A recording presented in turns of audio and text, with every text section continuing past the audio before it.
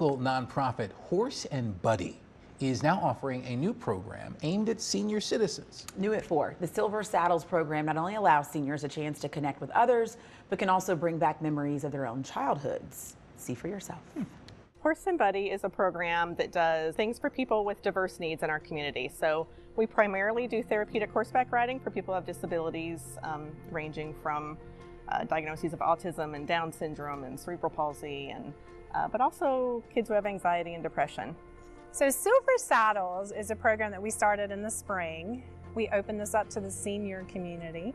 So we have senior living facilities come out. For the most part, they don't ride the horses. They're here to brush them, to groom them, to decorate them. And then we get to watch a horse parade.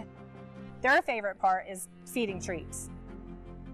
And we've just found that there's just a connection. There's always a connection with the horse, but a lot of our seniors have been around horses when they were kids, or like the lady today grew up in Jamaica and she rode donkeys, you know, so it's just such a neat connection and that brings back so many memories.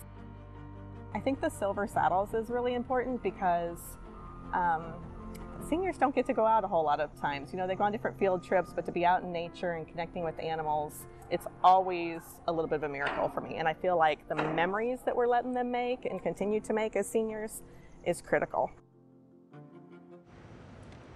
Photojournalist Lucy Collins with that story. You can find more on the Silver Saddles program at horseandbuddy.org. Nice job, Lucy. Yes. Humans and horses connect in all kinds of strange ways. It's a cool program. I love this. Yeah.